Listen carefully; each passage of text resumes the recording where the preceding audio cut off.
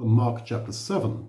Well, Mark 7 has got this very clear teaching of the Lord Jesus about where sin comes from. There is nothing, he says, from outside the man that going into him can defile him. But the things which proceed out of the man, they are those that defile the man. And he lists all the various kinds of sin. And he says all these evil things proceed from within and defile the man.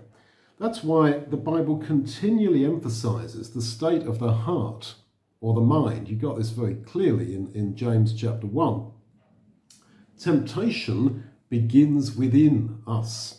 It's simply not true that Satan or demons take over our mind and kind of force you to sin.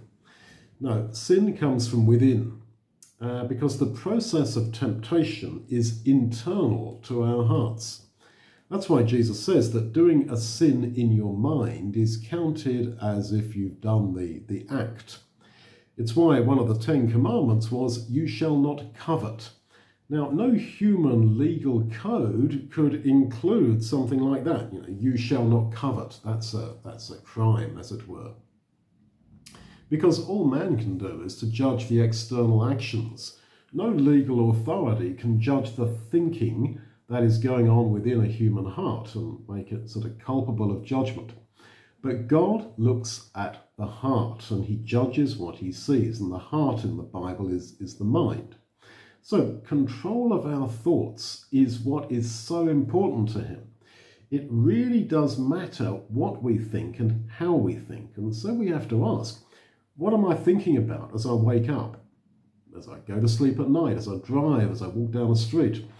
Where are our thoughts? Now, Peter says that we are to gather together our minds as if gathering clothing under a belt. Our minds tend to wander, to go off all over the place, and we need to get our thoughts together. A disciplined mind, to be people of purpose who are constantly thinking down a spiritual path of thought. We live in an age like no other, where our minds are bombarded with the empty, vain images and phrases which come to us from the screens that we look at or the music we hear.